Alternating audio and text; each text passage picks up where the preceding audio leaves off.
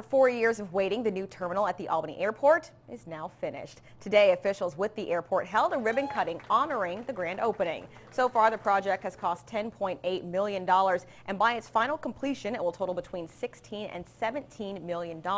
Officials say with the old terminal being 55 years old, they want travelers to have a positive first impression when walking through our new airport.